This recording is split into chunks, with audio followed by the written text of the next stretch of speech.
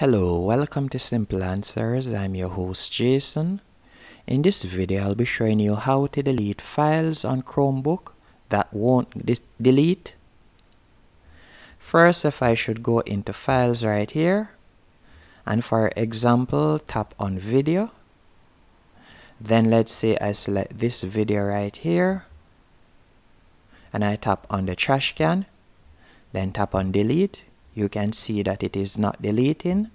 Now, to delete a stubborn file that won't delete, the thing that I would recommend you do is go into Play Store, and you're going to download File Manager. I would recommend that you download this File Manager by InShot. After you have downloaded the File Manager, you'll tap on Open, and next you'll go into Download.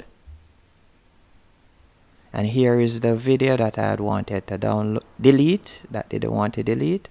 I'll simply tap on it right there, then tap on Delete, then Delete permanently, then tap on Delete, and that's it. As you can see there, it has been deleted. And let's say I had multiple files that I wanted to delete. I'll tap on the three dots right here, tap on Select, then tap on the three lines right here, and it would select multiple files, and you could tap on Delete again and delete multiple files at once. If I should go back into Files right now,